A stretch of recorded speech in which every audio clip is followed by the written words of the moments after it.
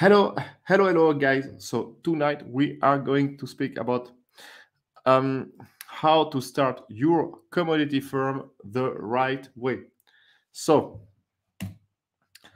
tonight we are going to see. First, I'm going to speak about my experiences as to start a commodity firm because as of now, I think I started maybe four. Yeah, but one was a complete. Though let's say three for sure, three. And I'm going to give you my experiences about that. Then we are going to see the private equity way to start a commodity trading firm. And then I'm going to explain what I've been doing, which is what I call the bootstrapped way, which is when you don't have infinite amount of financing, how you do it, what is the best way to start in terms of money, knowledge, and how you to tackle the best opportunities. So if you guys have like any question, just ask during the live, and then I will try to reply as soon as I'm finished it or I've finished with the sentences. Yeah, so let's do it. So first, my experiences. I think if you are new on this channel, maybe you haven't seen this video, but this is me just explaining how I started my very first own commodity businesses. And knowing that I was already a trader in another company, but I wanted to start something on the side. So this is why I named this video "Commodity Trading Side" also. And basically, I explained how I almost found my very first deal, which was like trading polypropylene. This is a type of polymer of plastics. So yeah, so everything in this video. So guys, you can I will put the link in the description below. But this is how I started my very first company on my own when I was a very young buck. Then then I started as okay. So just to finish about that company, I started it when the price of the oil was very high. So that means that the recycling plastic was quite of interest of a lot of buyers. But then when the price of oil went down, then for most of the buyers it was no interest to buy recycled plastic because they could have like cheaper virgin plastic directly from the refinery. So yeah, so basically my business just died like this. But as I said, it was something that I did on the side of my job. So I couldn't really have time to find other trade flows and so on. When the price just crashes, I feel like yeah, this is a sign of the time. I need to to close it. Now and after that, I opened another business. This was in Senegal, West Africa, where basically we were importing those type of oil. So this is cooking oil out of Malaysia, and then we were distributing it. So I had like big hope with these businesses. I had like a very solid a plan to how to expand, how to get better margin, and so on. But what did happen is that my partner, so my local partner, the guy, which I put like a big red square on his face, I just stole the money from me. So it was me, an investor, and him, and he basically stole the money and fucking run away with it. And one thing that was extremely difficult. So first, when you get to say like, look to the guy that invested, that trusted in you, that I mean the guy just fucking stole the money. It was not easy, but the most difficult part was also that. As you can see with my smile here, I'm extremely charming. So I managed to get extremely good payment term from a bunch of suppliers. We were basically running on credit. And then when I said that, look, the money was gone, they basically thought that I was stealing from them and that I stole the money. So that was extremely difficult. Difficult part. But, this is... always in business, you lose or you learn. So I learned a lot. I learned a lot. So this is another business, but that failed because of my partner that sold the money. Then there's a business that we are starting right now. So if you followed me on my last live broadcast, I said that we have a team now in Congo that was basically getting copper cathode and tin. So we are for the copper cathode, it's kind of paused right now because we found like a better a better opportunity on the side when we went there. And this is this pile of shit that you can see here. So this is basically scrap. And the opportunity that we found is we found that we can go to the mines, and instead of buying directly the commodities out of them, we can buy this bunch of scrap, this scrap. So because the mine, they use a lot of materials, equipment, and in Congo, they don't really recycle or anything. So this is why there's people that buy the scrap from them, and then ship it to a recycler. So we saw this opportunity, and we saw that the margin was actually great. So, and this is something that we could do that didn't really require a lot, still a lot of money, but it's not as much as if you need to buy for 1 million of copper. So yeah, so we started this, and then we are just ramping up, and we are in the process of making it like because right now it's quite how can I say, artisanal business, and we are just processing it and making it like scalable as much as possible. So yeah, so this is the third business. So as you can see, I have like a bunch of experiences with starting commodity trading business. So I will tell you like everything that I know. So at least what I think is the best way to start. So first, let's speak about the private equity road. So this is the way that very successful, I would say extremely successful commodity traders coming from like a large company start a company. Basically, now that you need millions of equity to just get aligned out of a bank, you cannot really do what a bunch of successful traders did 20, yeah, I even would say like 15 years ago or 10 years ago, which is like taking 2-3 million in equity that you have because, I don't know, you got a good bonus or whatever, and then starting your own shop like that. Now it's impossible to do so, even though this is how a bunch of firm started, 10 years ago. So now it's impossible, because if you want to have credit line from banks and to be able to compete with the other big guys out there, you need those credit lines. So that means that you need to have like at least 50 million in equity, or I would even say like 100 million of equity. And how do you get that money? I mean, this is, you don't. I mean, so the way that now I saw two companies doing that is that you go to see a big private equity firm, a firm that has billions under management, and then you say, look, guys, if you want to have exposure to commodity trading, I could be the guy. I've been running the trading platform of Glencore, Trafigura, or Vitol, or another big company for years. I know everyone. And now I want to set my own shop, but actually it's going to be the private equity money, but still. And let's fucking do it. So I've seen two companies started like this, and both of them are extremely successful. They grew extremely fast because they had all the credit line, and they were like more aggressive than their counterparties. So if you believe that commodity trading is what is happening at the big firm, this is the road that you need to take. But obviously, convincing someone to give you 50 million in equity, I mean, you need to have an extremely big track record, and it's not that easy. But I've seen a bunch of companies starting like this. So, but this is not my case, and this is, I can only tell you what I've seen. Now, the bootstrapped road. So this is the way that I've done it, and that I've seen a lot of friends doing it. So this is what you do when you don't have million in equity. So you need to be a bit smart about the way that you approach the business, because obviously you can't go where all the other big guys are. So first thing that I want to say about the bootstrapped road, the bootstrapped way, is the capital. What is the amount of money that you need to start? So sadly, because I think a lot of people think that they can start with no money, it's going to be extremely difficult to start with almost no money as capital.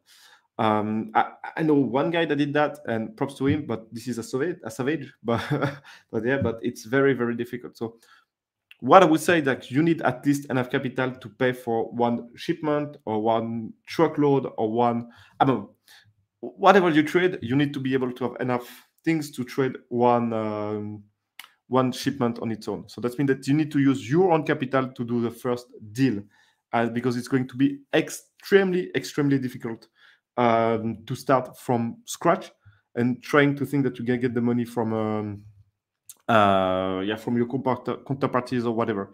So I would say that okay, so just so this is my wife. So by the way, so uh, thank you, dear. Anyway, so and that was not a joke actually. That was so and capital. So yeah, so you need at least the enough capital to start with one shipment, one truckload of whatever commodity you want to trade.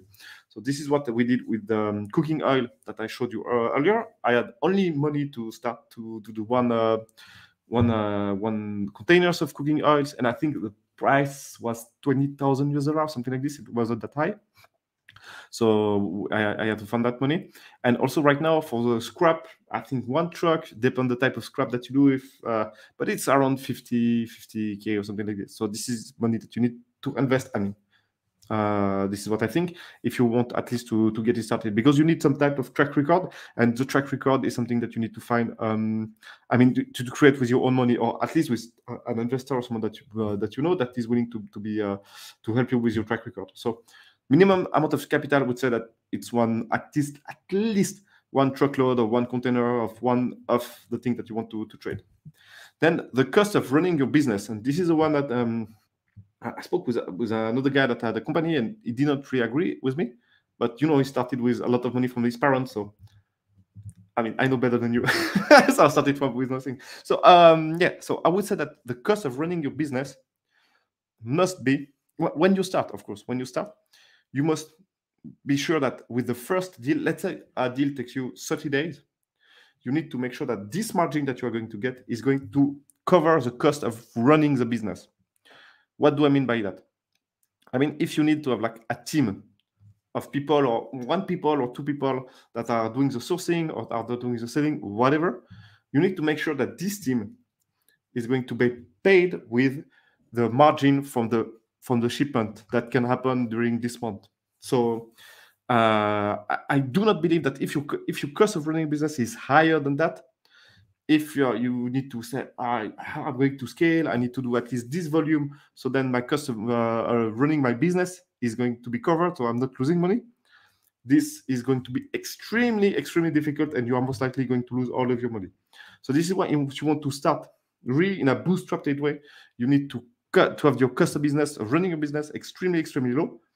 Ideally, it's only your time, and I don't know if you need to pay for travel to see customers, suppliers. You need to be there to be to oversee a shipment or so on.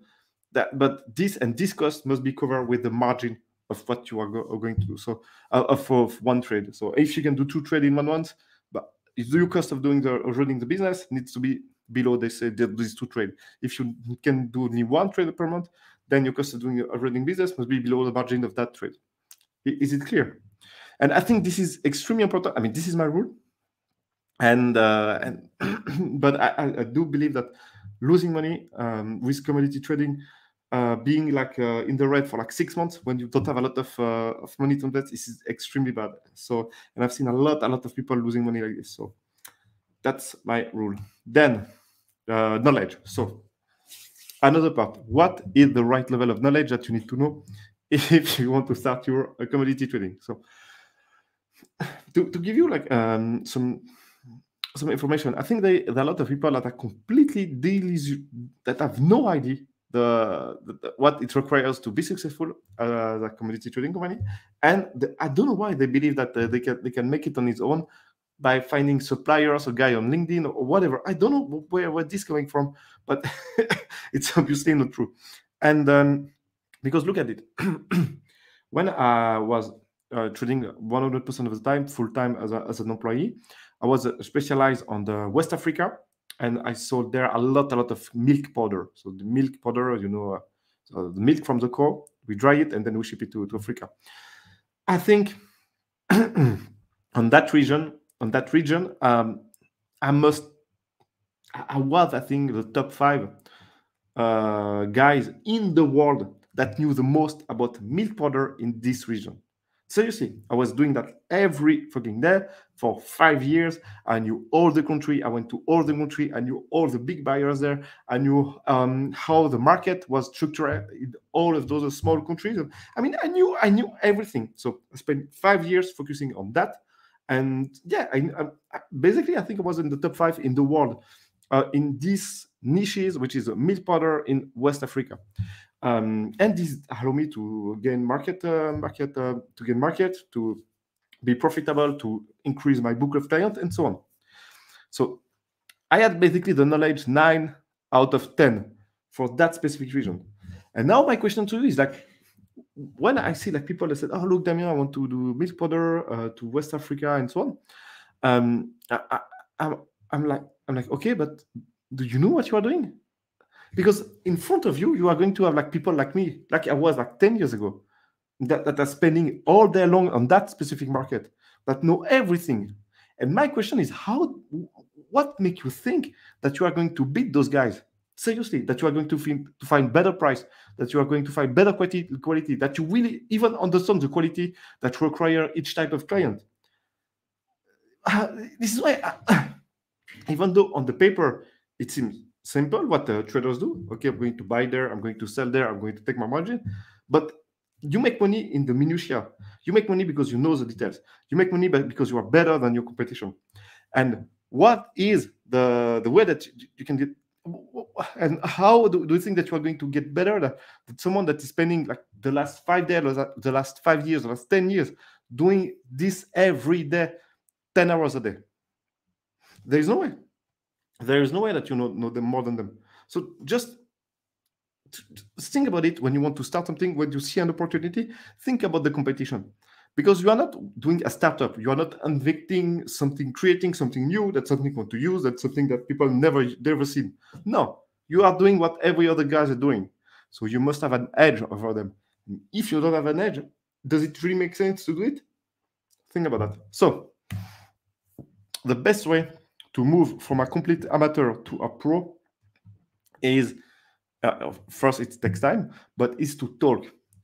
You need to talk with as much people as possible. This is the only way that you are going to learn how the market works. So, and if there's like young guys here, like those generation, like 20 something, that are fucking afraid of speaking with people because they spend the whole life in front of a little phone. I don't know how they are going to do. I mean, because the only way is to speak with people. So you need to speak with all the suppliers that you can find. So that means you need to speak with them. You need to speak with all the potential buyers that you can find. You need to speak with the inspection company, so they can explain to you what they do, who they work with. You need to speak with freight forwarder. You need to speak with consultant, because there is always consultant in the industry. Usually it's an older guy that now do consulting. You basically need to speak with all the most people possible, so then you can understand what is going on in this market. In one of my activity, for instance, we are going to set up a fund to finance voluntary carbon credit. Voluntary carbon credit. This is emission credit, but anyway. So this is something that I didn't know like a year ago, and now basically every day I speak with at least 2 people from that industry: project developers, traders, financiers, exchanges, blah blah blah. So and this is how I create my base knowledge, by speaking with people. So the only way to become to be like a pro is you need to do so. But when you begin, of course, you do that. You cannot trade if you if you don't know what you're doing. But the only way is to speak with as much people as possible, and of course read. But obviously, you know that commodity, it's very difficult to find information online, because most of the knowledge is in companies and they don't want to share it. So now I'm going to speak about the opportunity. How do you find an opportunity that could be workable, that could start? How do you find an opportunity for a bootstrapped business, for a business with really a small amount of fund to start? So first thing, rule of thumb, thing that doesn't work. This is, if you think that you are going to buy FOB and that you are going to sell CFR or CIF or any time FCA, CIF, or any type of Incoterm extremely simple, like buying from someone that know how to export and selling to someone that know how to import, man, you are just killing yourself. And so, unless it's a very, very specific commodity, I would even say this is not a commodity, but it's an ingredient or a very specific raw material that would make sense. There is no way that you spend time on pursuing those type of opportunity because the market is already taking care of that, and there is no margin in that type of FOB-CIF contract, or at least a very, very small margin. So to start, you're probably never going to make money by doing FOB-CIF deal, unless it's a very niche market. Because you can imagine in sugar, in rice, in all those big metals. I mean, there's traders that know their stuff, that's been doing that for years, that have way more money than you, that are basically on that trade. So what does it make you think that you can get margin with the other big guys that are way more sophisticated than you, that have way more money than you, make very small margin? So FOB-CIF opportunity, just just don't really spend time on that, because I can tell you 99% of the time you will not end up making money or making any deal. And if you don't know what FOB-CIF means, I mean, that means that you probably need my Shipping and Commodity Academy courses, because I mean, this is quite basic, guys. Then other things that I wouldn't really spend time trying to pursue is dealing with big players, like big mines, big processing factories, big entity, like, I don't know, big companies like Nestle, this is Agri, and so on. Don't really spend time dealing with them, because the thing is, you need to understand that big players do business with other big players, and for a lot of really good reasons. But that means that even though you can say, like, I can get an offer from a big supplier, a big mine, or I can get a bid from big buyers, I'm pretty sure there's almost no way that you can manage to forfeit it, or to find another leg of the trade coming from those big players. Because those big players, they are the one with the lowest cost, and they are the one with the usually the most difficult payment term to follow, because they are used to dealing with other big players that give them like credit or so on. So usually, at the very beginning, it's not a good idea to try to create a business with one big players as a center of that. Of course, down the line, if you can make it happen, then of course do so. But at the beginning, don't even spend time chasing them. So when I say that, what I'm basically going back is always to this core principle that you need to understand. So the opportunity for traders down the supply chain is to de-risk the supply chain. So, and this is why dealing with big players, I mean, you are not going to get margin, because most of the trade is completely de-risked. Or dealing FOB-CIF, FCA, CIF, with people that know how to export and other people that know how to import on the other side, there is almost no margin, because it's already pretty much de-risked. So as a rule of thumb, you are going to get better margin, you are going to get more money, the more you de-risk the part of the supply chain you are in. So if you, I don't know, you deal with, let's say that if you want to make money, you need to focus on one very small, to start, you need to focus on one very small part of the supply chain, and somewhere extremely complicated to make extremely complicated. So this is why we send the team in Congo, because RDC, it's very, very, DCR, it's very, very difficult to do business there. And so I'm pretty sure that we are going to find some opportunities, because what other people perceive risk as, everyone wants to steal from you there. We think that we can reduce this risk, and we have the knowledge and the know-how to navigate this market. So this is why, if you want to start, the best way is to find a very small part of the supply chain, because smaller part of the supply chain means less time to finance. So that means that if you have only a limited amount of capital, and you can make more deals, because you need less financing. Because if you need to finance, I don't know, a shipment that takes 90 days, so that means that during 3 months you cannot do another deal. So this is why focus on a very small part of the supply chain and focus on a place which is extremely complicated. So for instance, I don't know if you deal with with a bunch of very small miners that are all crooks that have a reputation of stealing from their client and so on. Go deal with them because you are going to de-risk the supply chain. This is why you are going to make more money. Same with the distribution. Usually distribution have better margin when you need to come from one big lot in a lot of sublot and find a lot of clients. This is way more logistic intensive. This is way more complicated. So this is why also distribution have better margin. And still, you are still in commodity trading in a way because you are always dealing with a product which has a market that goes up or goes down. So that's also a risk. But distribution, this is also usually where you can find better margin. Or for instance, if you deal with countries that are banned, I don't know if you deal with Sudan, Iran, Venezuela, all those countries that are extremely difficult to navigate. If for whatever reason you know how you have your way there, you know how to exchange the forex in the black market, how to send the money there, to get the money to navigate the penalties, the sanction, and so on. This is extremely complicated, but if you have the know-how to do so, you are going to make money.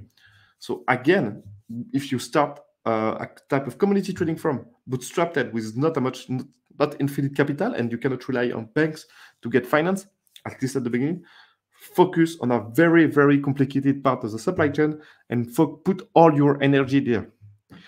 You are not going to make money by doing what the other big guys are doing or by being in competition with companies that have been 20 years, 50 years, 100 years doing this trade. Just don't kid yourself. So go where there is nobody. There's usually a good reason that there is nobody because it's fucking dangerous and there is a lot of risk. But you, through your knowledge, through your know-how, you will evaluate the risk differently to the market, and then this is how you are going to make money. So the only thing that I want you to remember from that small video is that traders are being paid in proportion of the risk that they take. So if the market deems that it's highly risky to go, I don't know, work in Cambodia or work in Central Africa or whatever, but through your knowledge and your skills, you know that you can make it work, and you assess the risk in a different way. Then you are going to get paid. So when the market thinks it's risky, there is bigger margin, there is less player, and if you can assess the risk differently, you are going to get paid. So that's basically how you find an opportunity in our supply chain. So yeah, that was it for me, guys. If you have like any question, just feel free to put it in the chat, and yeah, I will do my best to answer.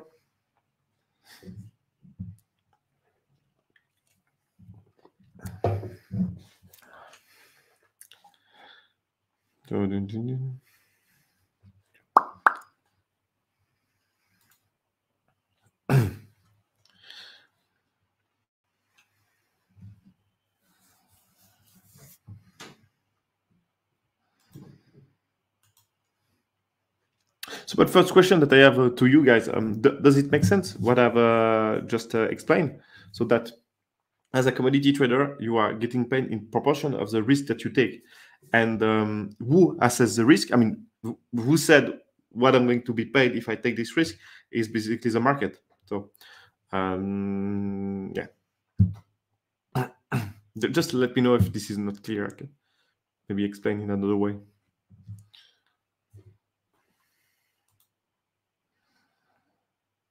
Thanks, Harry.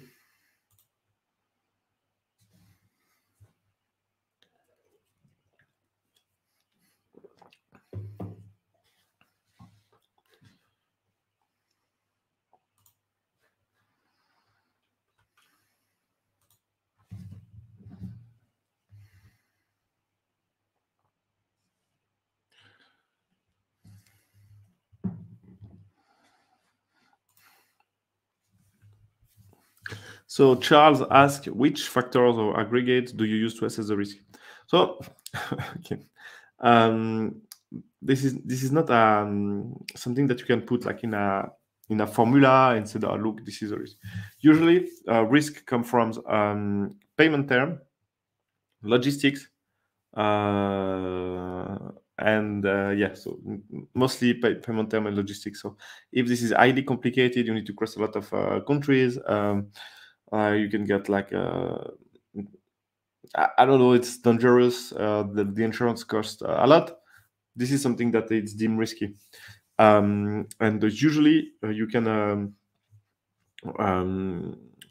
you can see when I said that, okay, the market assess that the risk is high. This is only a question of a margin. So for instance, if you are a small supplier out of Congo, a small mine out of Congo, you will have to sell your stuff minus 12 compared to the minus 12% compared to the this is like if it's copper, you've got to sell your copper cathode minus 12%, and this is a lot compared to other supplier that can sell minus 5, minus 4, because no one wants to take the risk to buy from you at the price of others big sellers. And actually, there is big mines in Congo that they sell minus 4 because everyone knows those mines. They are owned by huge Chinese company, by Glencore, Trafigura, blah blah blah, and they know that there is like no problem to deal with them. So the risk is always going to be fine in the price.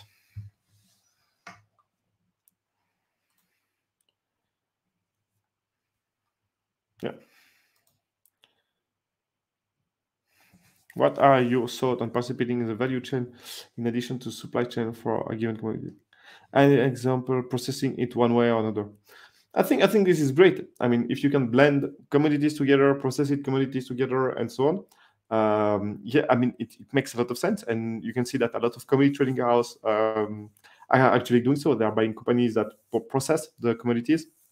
But again, my only issue with that is it's again another trade. I mean, another job that you need to know, because running a factory is not exactly the same as running a supply chain. So I again I got nothing against it, but when you start to buy assets, that's mean where is this money coming from? What is the equity that you need to put in the factory and so on? Right now, I really like the recycling business. I think this is a great business to be in. But then, if we need to buy machinery, equipment, it costs a lot of money. How long does it take to amortize everything? That we need to know a guy that have already run a recycling factory if you want to do so. So, yeah, it's another business. But I still think that this is great if you can make it so. But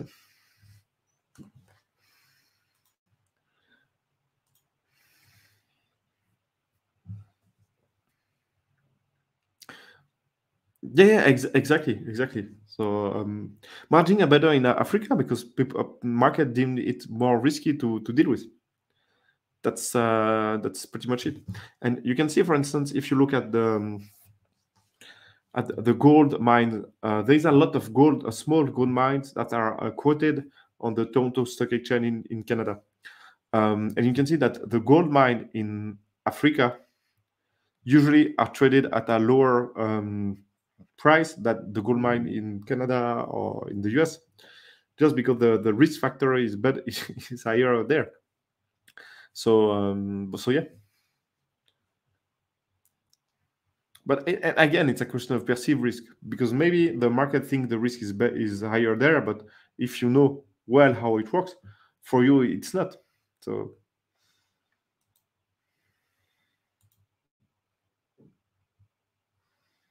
welcome.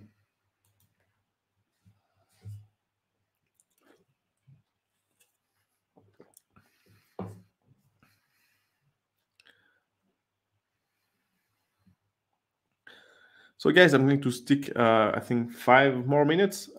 If there's like any more questions, I will gladly answer them. And for the next time, I will not forget to send a reminder.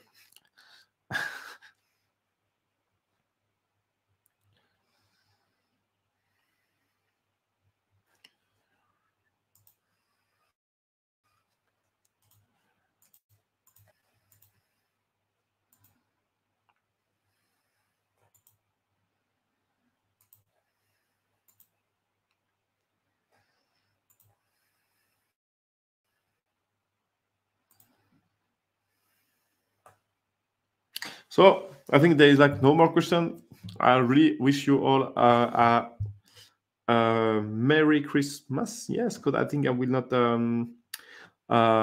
do another live before Christmas. And yeah, a very good. Yeah, I'm probably going to do a live between Christmas and the New Year, but nothing in between. And yeah, um, there's two more questions actually. So let me. Man, I think I saw people that are making a lot of money with Mongo and Ananas and so on. So logistic is not really the issue again, because now yeah, logistic is pretty much solved. So it's costs more. If you need to use refer container, of course it's going to cost more, but logistic is not really the issue. Up to you, man. Up to you. It's, yeah.